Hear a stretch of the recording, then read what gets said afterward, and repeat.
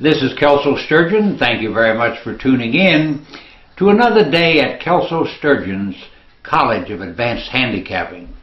As I noted yesterday, in case you missed the show, we've done Handicapping 101 for the past year, and I think it's time to move on to bigger and more interesting and more profitable things. So for the next year, you will be attending Kelso Sturgeon's College of Advanced Sports Handicapping, and I think in the process I can give you some tremendous edges to win, to make money, to manage money. I'm going to introduce you to all the aspects of the handicapping process that are beyond what the average individual knows or understands. Handicapping is not as simple as it looks. It's a very complicated process driven by dynamics that most of you have never heard of. And we're going to discuss all those things, and in the end, my goal is that you will have a complete picture, what I call a classical overview of the world of handicapping, and you'll understand how betting lines are married to the talent of teams, and how betting lines in some sports can be manipulated, and others they can't be. And in the process, I'm going to teach you how to zig and zag and duck and dodge and still find your ways to winners. First, let's get a little news out of the way. As you know, the NBA playoffs, the championship round begins in Miami on Tuesday night. The Dallas Mavericks at the Miami Heat. Miami is a 5-point favorite in that game with a total of 188. If you want to bet the winner of the best of 7 series, you've got to lay a minus 190 with Miami. You get a plus 160 with Dallas.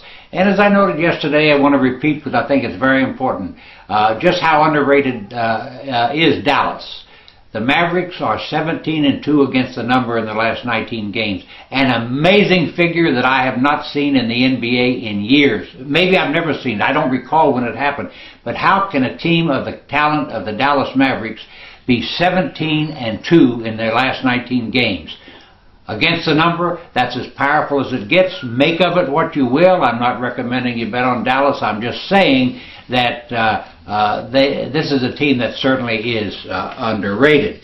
You know, I want to discuss baseball today, but before we go into that, I want to point out what's been going on in my 2 baseball clubs. You know, with my Best Bets Baseball Club, I have not lost a single game since last Saturday, and gone 6-0 in that time frame. And if you bet just $10 per unit, you won $795 this week. As for my personal best club for high rollers, those betting $100 per unit went 5-0 and have shown a profit of $10,625. I didn't make those figures up. This is what happened. So if you bet $10 per unit as a Best Bet Club member, you won $795 this week. If you bet $100 per unit as a member of my Personal Best High Rollers Club, you're up $10,625. Now I want to get into how I handicap baseball. You know, a lot of people look at baseball and seem to be a little bit confused when it's not quite that difficult. You know, the edge you have in baseball is very real. All you have to do is win the game. It doesn't matter whether you lay a minus 120, a minus 140, a minus 180, or whatever. The only thing you have to do is win. And if you win, you win your bet. There's no point spreads involved. As I pointed out before, in baseball there are many games you have a 75% chance to win. In football and basketball, your chance is never better than 50-50, unless you have the ability to analyze numbers better and to dig far deeper into the abilities of teams as compared to the betting line. Now, in betting baseball, I'm just going to lay it out. Here's exactly how my day begins. First of all, I examine all the starting pitchers at 2 different websites on the internet. One is Major League Baseball. You can go there and see for yourself. And it gives me some idea of the current form. Then I analyze each pitcher and determine how he's doing now, not 2 weeks ago, not a month ago, but how's he doing now? Is he staying in a ball game for 6 or 7 innings and maintaining a decent earned run average, or all at once is he lasting 4 or 5 innings and his ERA is falling apart? I just want to know the current form of the pitchers, because pitchers go in cycles too. They up, down, up, down. And usually you'll see a pitcher who's won 5 or 6 games never win the 6th or 7th game. It just doesn't happen.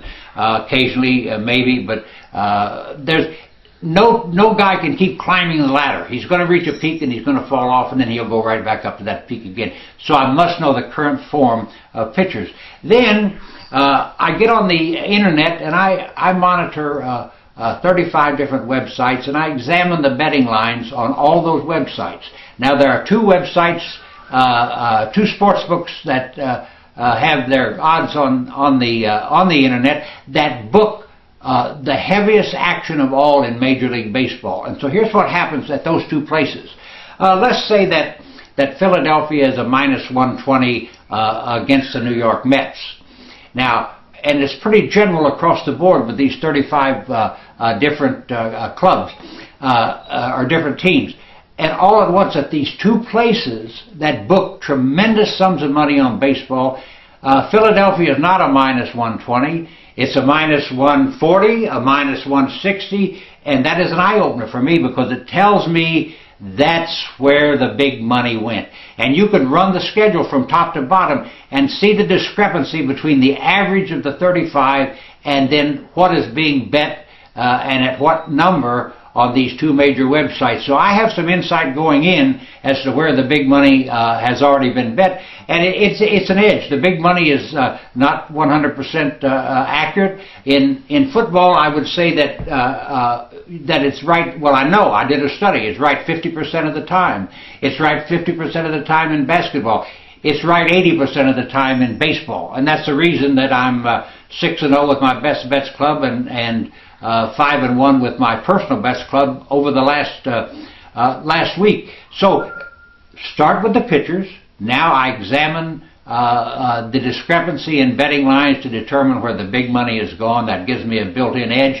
And then I want to know the current form of a team. Is the team 8-2 in its last 10 games? Is it 2-8? I mean, you can't ignore this particular aspect. Is a team on a 7-game winning streak or a 7-game losing streak? And let me tell you something. There's a lot of people who say that a team on a 7-game winning streak is an automatic go against, and a team that is 0-7 is an automatic team to bet on.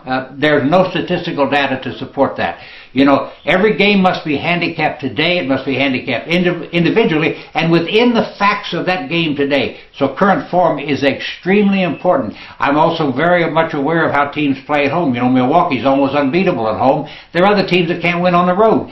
And these things all become part of the handicapping process. I weight this all in. It's not every aspect of handicapping carries the same weight either, but it's one of these things that current form of the team overall. Now, another thing, I also determine what the team's batting average is for the season and in the last 3 or 4 games.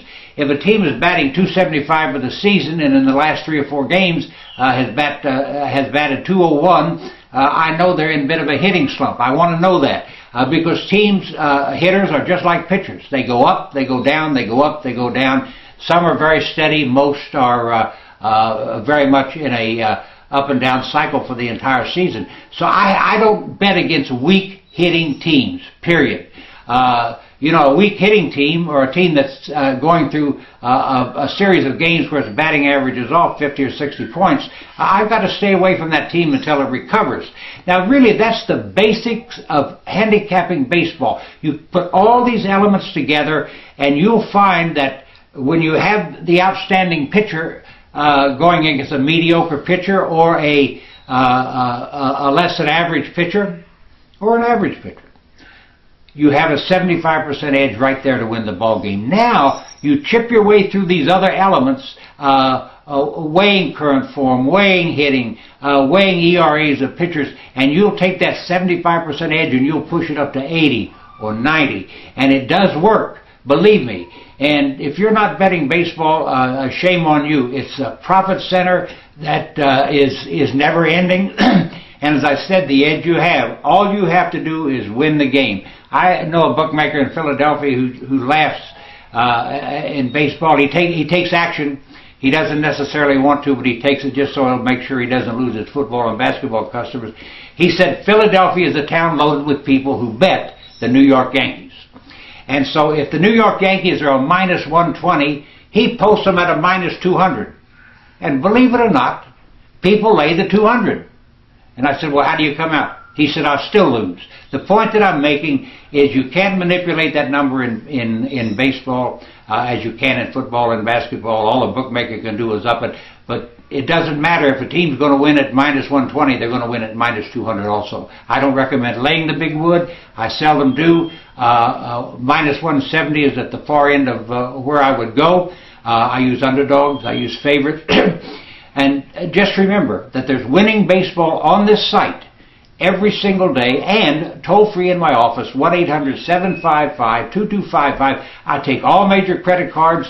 I'm on a tremendous run in baseball. I intend to stay on that run, and keep in mind the NBA playoffs begin on Tuesday night. I will be giving complete coverage of the playoffs, and I intend to go out with a bang. Thank you very much for tuning in. We'll be back here next Friday for another class in Kelso's College of Advanced Sports.